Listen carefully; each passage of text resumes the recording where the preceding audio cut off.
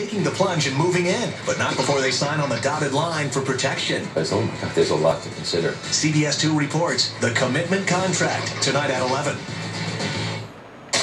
All right, well, the expensive battle over knuckles could have been avoided with a new kind of safety net for couples. You don't have to say I do to be legally protected under commitment contracts. Madonna, $76 million. Paul McCartney, $35 million. Michael Jordan, a whopping $168 million. None of these celebrities had a prenuptial agreement, and it cost them big. Even though it may be unromantic, it's important. And it's not just for the rich and famous. Increasingly, couples have been opting for prenups, but the latest trend is signing on the dotted line just to live together. It's called a cohabitation agreement, or cohab. Lee Love says she drew this one up to protect her assets. He's going to come and he's going to contribute to the household.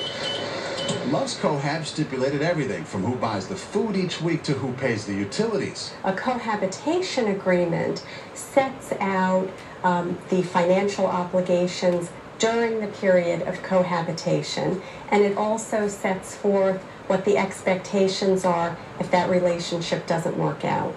Attorney Ann Carosa says they're definitely gaining in popularity. You have many, many people who are gun-shy about getting married. The toothbrush shows up and the clothes in the closet, and next thing you know, yes, you're living together. Greg Sullivan is currently in the process of drawing up a cohab, not only to protect himself should his relationship go sour. Love is a nice fuzzy thing, but when you come down to real life, it has some responsibilities that you need to address. But also to provide for his live-in girlfriend should something happen to him. I want to take care of her, I want to make sure she's taken care of. For Sullivan, he says the agreement has actually strengthened his bond. She sees it as a next progressive step in the relationship.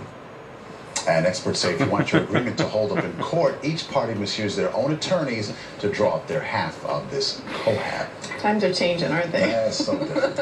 Just a matter of years. Well, something that's not changing outside the rain. Lonnie's in the Weather Center with